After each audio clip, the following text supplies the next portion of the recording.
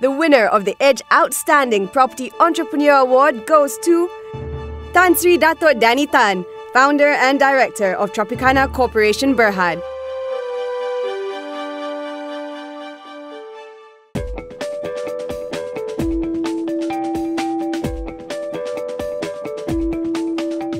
Tan Sri Dato Danny Tan founded his company, then called Dijaya Corporation Berhad, in 1992. Some of the projects under his wing include Sri Desa Condominium in OUG and the luxurious 625-acre Tropicana Golf and Country Resort.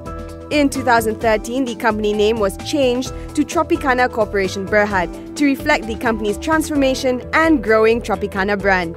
Today, Tan Sri Dato Danny Tan has retired from the daily activities of the company. However, the legacy he started 23 years ago continues as his children follows in his footsteps to take the company to greater heights.